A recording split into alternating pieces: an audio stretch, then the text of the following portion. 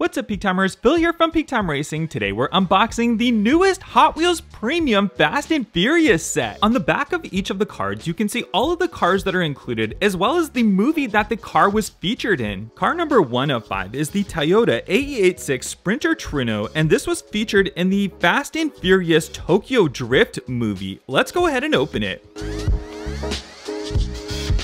And this has a really cool metallic gray color on it, and it's got some really tiny wheel tire combination on there, but that is pretty correct for this type of car. We have some fender flares on there in a gloss black. The headlights on the front of them are popped up. Great detail for all of the lights on the front end as well as on the side. You can see it's even got the markings for the door. We got some nice blacked out window tint. Great detail on their rear end. We got the single exhaust on the rear end, and if we look on the bottom, we do have a black base on here, and there you can see those Real Rider tires on there. But overall, it's a great looking design, very clean looking car, and I really like this one. Car number 2 of 5 is the Ford RS200, which was featured in Fast and Furious, the 4th iteration of the movie. Let's open it.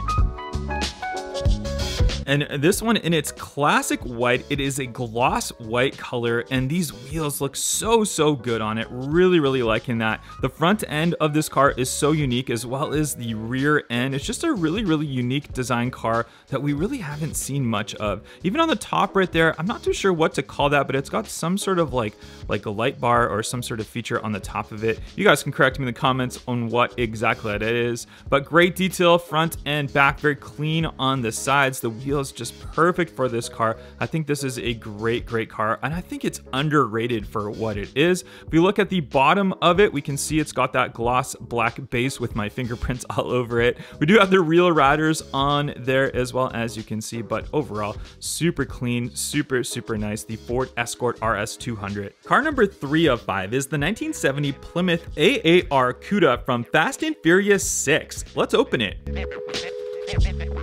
And these Cudas were my favorite generation of muscle cars back in the 70s and the 60s and early 70s. I really like the Cudas. I think they're a really cool design. The AAR ones are really nice. So this one is all a gloss black, and it's got like some metallic to it. It almost looks like a really dark gray in some areas, but it is black. And then it does have a matte finish on the hood. So it's a black matte finish hood. These tires and wheel combination, look at that. These wheels are so cool. They are just perfect for this car. I'm not too sure. Have we seen these wheels before? Maybe we have. I think we've seen these wheels, but maybe in a little bit bigger. We do have Cuda and AAR on the back end right there. And we have Plymouth written on the back with the lights. Great detail on the front and rear, of course. Just an overall fantastic looking Cuda. Very blacked out. It kind of looks like a chase car, but obviously the Fast and Furious Premium Series doesn't have any chase cars, but just a really cool looking muscle car. Car number 4 of 5 is the Nissan Skyline GTR BNR32, and this is from Furious 7. Let's open it.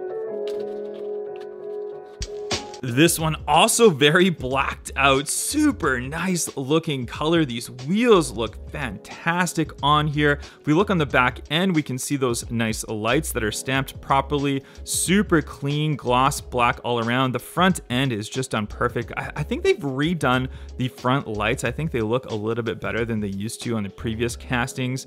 Even the tires and the wheels, they look like they're almost widened a little bit, which is super cool. Just overall, just a very clean car. Again, this one also a blacked out car. It looks like a chase car. It is actually, we have 3 blacked out cars in this set, but you know what? For Fast and Furious cars, there's a lot of black cars. But looking on the bottom of the car, you can see it's a nice matte black finish. You can see those nice slick Real Riders on there, but overall, just a fantastic design car. Loving the detail, loving the cleanness of this car. Just a great addition to this set. Car number 5 of 5 is the 2003 Honda NSX-R, and this is from Furious 5. Let's open it. And there is our 3rd black car from this set, but hey, I am not disappointed. I think they look fantastic. These wheels, again, same wheels that we had on the RS200 as well as the GTR. But this one, again, in that clean looking glossy black finish. Look at the detail of that. Like, it looks like a light bar on the back, but it's not exactly. It's more reflectors with the lights on the sides of it. We have the license plate on it as well. We have the Honda logo on the front end. And in case you're wondering, a lot of people from North America are confused why it's the Honda NSX and not the Acura NSX. Well, Acura only exists in North America. Outside of North America, they call everything Honda. So this one is a Honda NSX in Europe, Honda NSX in Asia, and the rest of the world. It's just only Acura in North America. But doesn't really matter. The car itself is exactly the same. The Honda NSX-R was a great addition to the Fast and Furious movies, and this one looking. In addition to our new Fast and Furious set right below here, I've got a bunch of premium Hot Wheels Fast and Furious cars that are part of my collection. We'll have a quick look at some of the most iconic ones. We'll start it off with probably our most iconic two cars right here from our original Fast and Furious movie. We've got the Toyota Supra right here, which is obviously Paul Walker's or Brian O'Connor's. Same with the Eclipse right here, the 10-second car that got blown up in the first Fast and Furious movie. Two very iconic Fast and Furious cars. We'll put those ones back, and then we will grab some of the other ones that are very iconic, like our Nissan Skyline GTR R34. Absolutely amazing looking car. Very iconic from the Fast and Furious movies, especially in that livery. And then Fast and Furious did something a little crazy, or sorry, Hot Wheels did something a little crazy. They flipped the livery on to the Supra. They also did that with the Supra livery that they put on to the Skyline. I don't have, actually I do have that one right here. There you go. There it is right there. So you can see the two liveries that they did, how they flipped them. Kind of interesting. What do you guys think of that? Do you like it? The livery is cool. I don't know. I don't know if it suits it very well. Some of the other iconic cars we have are these two right here. The Honda S2000, so that's Suki's Honda S2000 from Too Fast, Too Furious, and then we have the Johnny Tran's S2000 from the original Fast and Furious movie. So two very iconic Fast and Furious Honda S2000s. Put those ones back. We've got also Dom's RX-7 from the first movie, which is a very cool RX-7. I feel like RX-7s don't get enough love. I feel like a lot more people should be more into the RX-7s as they aren't right now, but still very cool car. Obviously Dom's Charger, which is super iconic of a car. Very nice. We've got lots of different variations of this car released into the Hot Wheels line.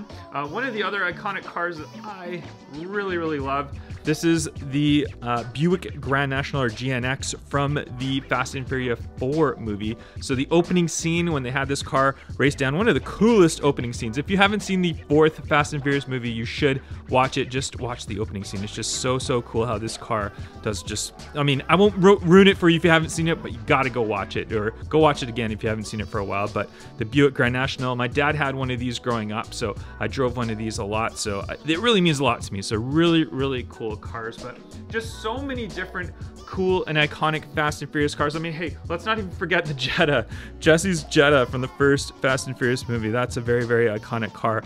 Very popular in the Hot Wheels line as well. There is actually a new kind of a mainline variation, a mainline set, which I'm trying to get my hands on, and we'll unbox that one in the future. And that one has a non-premium variation of this car, which is kind of cool. So that'd be cool to open up and look at eventually. But what do you guys think? What is your favorite Fast and Furious car that I have behind me? And what do you think of the new Fast and Furious set?